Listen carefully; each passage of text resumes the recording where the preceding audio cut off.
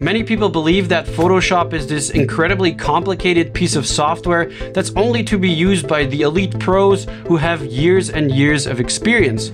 Well, that's simply not true. And in this video, I'm going to show you that it can actually be quite easy to do some beautiful editing in Photoshop. Using a certain add-on tool will allow anyone from beginner to pro to achieve some pretty impressive results. And the best thing about it, this tool won't cost you a dime. Here we are in Photoshop, and you can see the tool or plugin that I'm talking about right here. This one is called Lumenzia Lite, and there's another one that does the exact same thing called TK Lume Max. Lumenzia is made by a photographer named Greg Benz, and TK Lume Max is made by another photographer called Tony Kuiper. Both of these also offer a paid version, which just has a bit more options, and it costs about $30. But in this video, I'm just going to cover the free version because I think it's already pretty powerful. And I'll leave a link to both of these in the description so you can go check them out if you want to. Now, what these plugins do is they make it incredibly easy to create luminosity masks. What are luminosity masks, you might ask yourself? Well, luminosity in simple terms means brightness, and a mask determines where a certain adjustment will be visible or where it won't be visible. So a luminosity mask is a mask based on the luminosity or brightness of an image. Now, this will become a lot more clear as I show you how the plugin works. So if you're a little bit confused right now, don't worry, it will become clear very soon. So I'm going to be using Lumenzia for this tutorial, but like I said, TK Lume Max is pretty much the same. And let's start with a quick overview of the Lumenzia interface. In the Lumenzia plugin, you can see there are buttons here going from D6 or Dark 6 to D5, D4, all the way to L4 or Lights 4, L5 and L6. And they are basically several previews of different brightness values of your image. So D for darks is going to show you the more darker areas of your image, going from not so dark, which would be D, to very dark areas, which would be D6. And L is for lights, where L6 would then be the brightest area of your image. The A, B, C, D, E options here are broader luminosity selections. And we can then turn this preview into a mask, so where everything that is white would reveal or show any adjustments, and anything that is black would conceal or hide any adjustments. But we can also turn this into a selection, where everything that is white would be selected and everything that is black will not be selected. Let's just start editing this image, and I promise you things will get a lot more clear. So this image here, one that I took in Austria some years ago, definitely has some good things going for it. There's some nice atmosphere with the clouds, there's sunlight hitting those peaks, so overall a pretty nice image, but it is lacking a bit of contrast and dimensionality. So we're going to try and fix that by using these luminosity masks. The first thing I want to do is bring up the shadows a bit, so I'm going to select probably either a Darks 2 or Darks 3 mask. Darks 3 looks best, I think, because it doesn't include so much of the brightest areas of the image, but it still goes into those sort of mid-tones areas as well. And then I'm going to select the curves adjustment layer here, and the plugin will create a curves adjustment layer with a Darks 3 mask applied to it.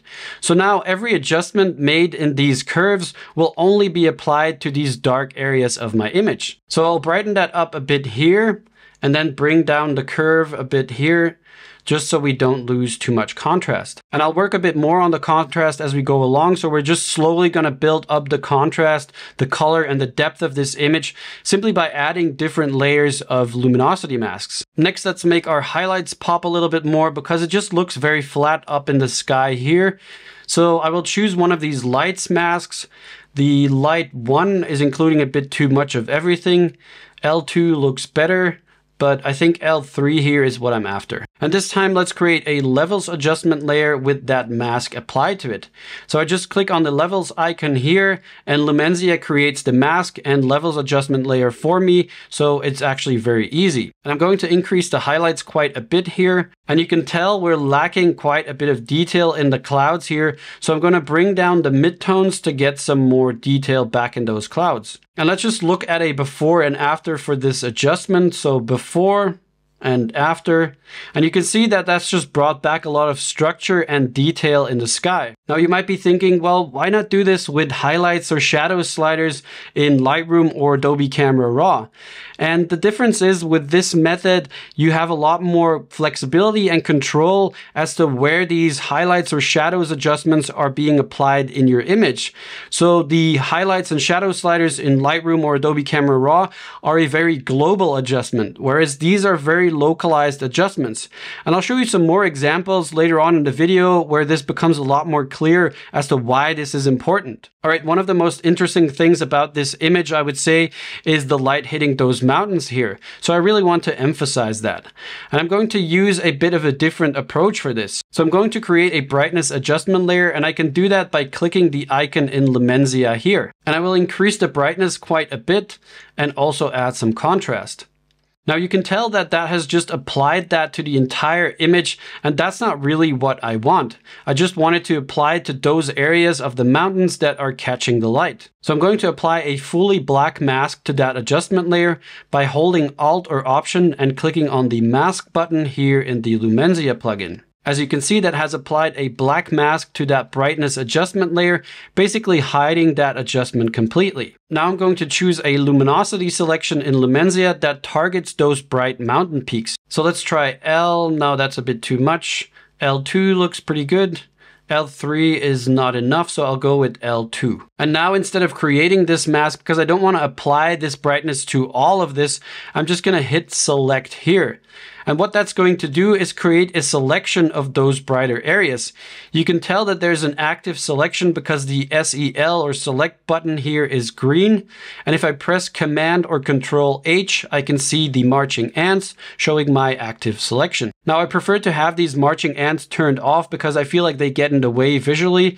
And you can make sure that Lumenzia always turns them off by going to this little burger menu here and then selecting Hide Marching Ants. Okay, so now that we have this selection active, I will grab a white brush by hitting B, which activates the brush tool, and then making sure my foreground color is set to white.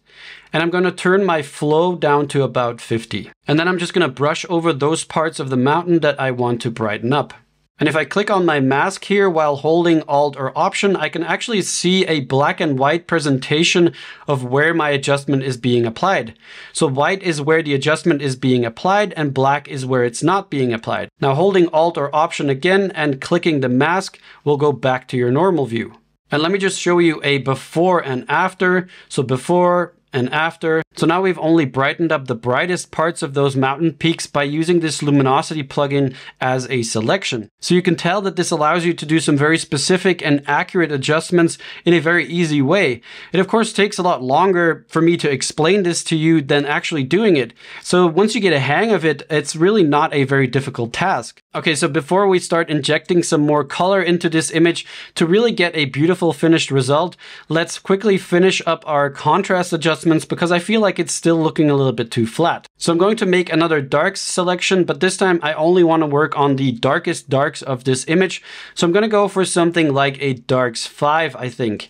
Yep, I think that will work fine. And then I'm going to select a brightness adjustment layer. And as we've already seen, Lumenzia creates the adjustment layer with the darks 5 mask applied to it. Now I want to create some more contrast, so I'm going to bring down the brightness of these darker areas and also add some contrast in there. Now you can tell that that's also darkened these trees at the bottom of the frame here because they were part of that darks 5 selection, but I actually don't want them to be that dark. So I can grab my brush by hitting the shortcut B on my keyboard, and then I'm going to set my foreground color to black. I will make sure that my flow is again set at about 50, and then I'll brush over these trees at the bottom here, and you can tell that that's removing some of the darkness from those trees. Because as I am painting in this mask, I'm concealing those adjustments over this area. Let me just switch to the black and white mask visual here by holding Alt or Option and clicking on the mask so you get a better idea of what I'm doing. Everything that is white is where where we have just applied this adjustment to, so where we have essentially darkened things down.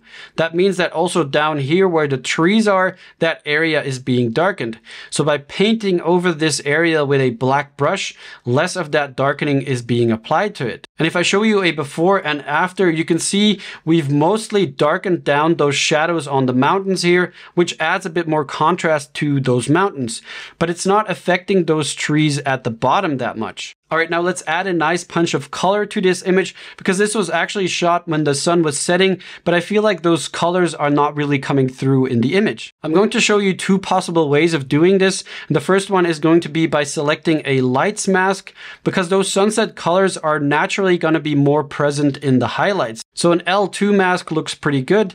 And then I'm going to create a color balance adjustment layer. You can find that right here. And now I can add a bit of yellow, maybe a touch of magenta, and some red as well, because we're going for those sunset colors. So before and after, and you can tell that it's also being applied to these shadows areas here, and I don't really want that. So with a black brush, I'm going to paint over that area a bit, and that's going to remove some of those colors being applied to that area. And it's that easy to add some nice sunset colors, but very controlled and specifically to those areas where we want it to be. Another really cool way to, for example, make a color adjustment would be by using a smart filter, because as you can see on the image right here, this is a smart layer. So I open this via Lightroom, then selecting Photo, Edit in, and open as Smart Object in Photoshop. And the great thing about smart objects is that you can easily make adjustments to them with something like, for example, Camera Raw, which is like Lightroom, but inside of Photoshop. Let me show you what I mean. So I'm going to create a duplicate of my image, and I'm going to do that by right-clicking and selecting New Smart Object via Copy. And that's going to essentially copy this layer and make sure that this copy is also a smart object. And now if I go to Filter and select Camera Raw Filter, you can see here I have all these adjustments that you might be familiar with from Lightroom. So for this example, I want to add some more sunset colors to my image. So I'm going to increase the temperature and add some magenta tint. I'm also going to add some color grading down here. So add some warm tones to the highlights. And I think that will do for this example. When I'm done, I just hit OK, and you can tell that right now we have this edit as a layer right here. But of course, I don't want these adjustments to be applied to the entire image the way it is right now. So I'm going to select a range of where I want these really warm tones to be applied to. So let's have a look at L2 or L3. And I think L3 is going to work best. I will then click mask here, and that's going to apply this mask to my selected layer. So now if you have a look, when I turn this off and on, only this part of the warm edited version is actually showing. And you can tell it's a bit too much in the corner here, so I can just take a black brush and brush some of that away. And if I still think it's a bit too much, I can even turn down the opacity of this layer, which will decrease the effect a bit. And that's the cool thing about luminosity masks. It allows you to make adjustments exactly where you want them, and also how strong you want them to show. Okay, so let's look at a final before and after. So before any luminosity masking and after. So I hope this video was able to show you how easy it can be to achieve some pretty awesome edits in Photoshop. Now, if you're still left with any questions, feel free to write them down below in the comments, and I will definitely try to help you out. However, if you're really feeling overwhelmed with editing in Photoshop or Lightroom, maybe consider signing up for one of my one-to-one coaching sessions that I'm offering on my website. That way we can focus exactly on what you want to learn and dedicate 1 or 2 hours on improving your editing skills at the pace you feel comfortable with. I will leave a link in the description if you're interested to check that out. Alright, that's it for me. Thanks a lot for watching, and I'll see you in the next one. Bye!